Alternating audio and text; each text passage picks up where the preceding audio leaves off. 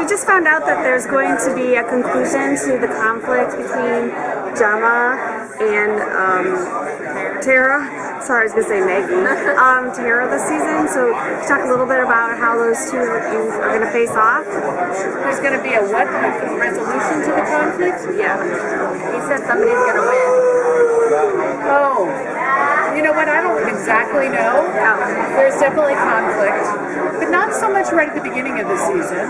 Right at the beginning of the season, we will see, you know, she's going to get out of, well, I can't even say it. She's going to get out of jail now, but she's in jail right now. So you'll have to tune in to see what happens with that. Yeah, there's definitely some conflict. Well, there's always conflict between her and Tara. What, Kurt said somebody was going to win? Yeah. Well, see, I don't know. Yeah, he said, you know, that each season it's been ending like Tara behind Jax, you behind Jax, and there will be an answer to that. Oh, well, I'll have to tune in. I have to tell you, I don't really know week to week. But literally, I'm with everybody else. You just kind of get the scripts and see what happens. Gemma kind of won in the end of this season. Is this something she's really going to glom onto moving forward to kind of stay in Jax's ear and yeah? Oh, yes. Plus, you know, she's got that new hot boyfriend. She loves that. She's very happy. She's glad Clay's in jail. She just is, even though it was under very conflicting circumstance. I think that there are people, they don't stay in that, like, should I, shouldn't I? They don't go to that place, you know. I think once the decision's made, it's decided. And he had kind of crossed a line with her that was too far to come back from. So she's in a pretty good place, and I think that she's in better graces with her son, which is ultimately always her goal. I think that she really likes that he's the president now, and I think it remains to be seen what kind of president he will become. So, in a way, she's getting everything she wanted. You know, you also have to know, though, that the season between 5 and 6 is only about 3 days. So, you know, the Tara of it all and the grandchildren of it all, starts to pick up. At the beginning, Gemma wanted Jax to follow Clay's lead instead of John's, but now with what's gone on with Clay, what kind of leader does Gemma want Jax to be at this point? I don't know if there's one answer to that. I think it's like, you know how you're a kid and you grow up and you say, I'm never going to be like my mom. I don't want to be like my mom. And then unbeknownst to you, you're sort of like your mom. So I think that all those influences will influence Jax. A little bit of the John Teller, a little bit of Clay. I think the conflict will come in him trying to figure out who he is. And I don't know that Gemma,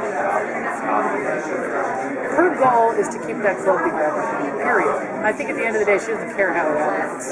You know, that's the ultimate, that's her main goal. The assumption was that she, you know, called Tara's bluff and turned her in at the end of the season, but I know when I talked to Kurt after it aired, he said, I'm not going to answer it definitively. Is that something we'll receive an answer for? Yes. Okay.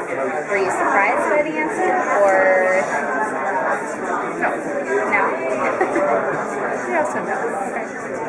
I was happy to hear that the one hopeful kind of thread in this season is going to be your relationship with Nero. And what type of, like, will that give Gemma a bit of a different perspective on life? Because she's been so married to that club for so long, seeing that, you know, there's a brighter side to life in a way. Yeah, I think so. That's her relationship with Nero is, it's a sweeter love.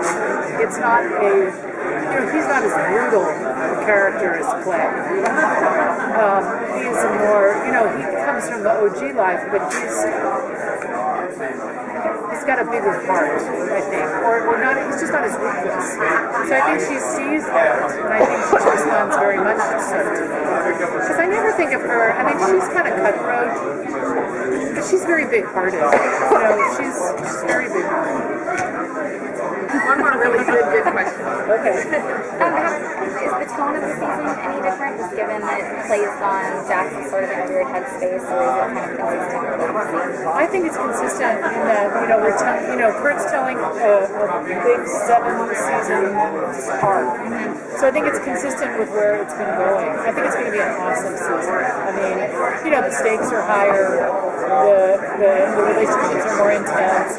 You know, you have to really imagine what it must be like to live in a world like that, because I don't think there's a lot of longevity in a world like that. I don't think that, they're like you or I. They're always on guard. They're always, it's really heightened. So it will continue to be that.